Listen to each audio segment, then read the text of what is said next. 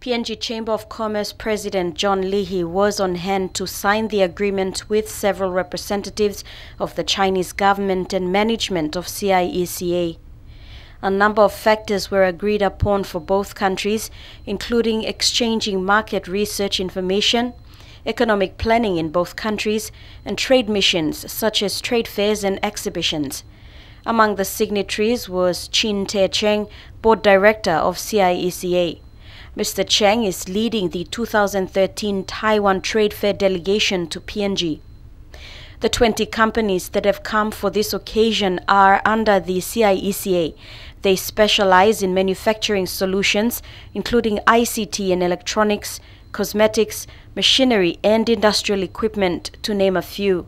The trade fair will take place from the 7th to the 8th of October in Port Moresby and from the 10th to the 11th in Lae.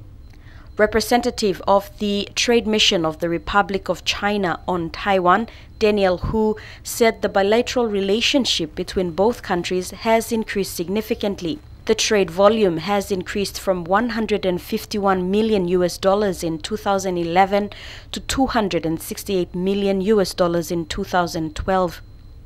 CIECA Director Mr. Cheng said the Taiwan Trade Fair will give them an opportunity to explore the PNG market and see where they can invest. He said PNG and Taiwan complement each other economically because PNG has vast natural resources and Taiwan is renowned for its human resources, management, capital and technology to develop these resources. The agreement was made official during the celebrations of the 102nd National Day of the Republic of China. Salome Vincent, National MTV News.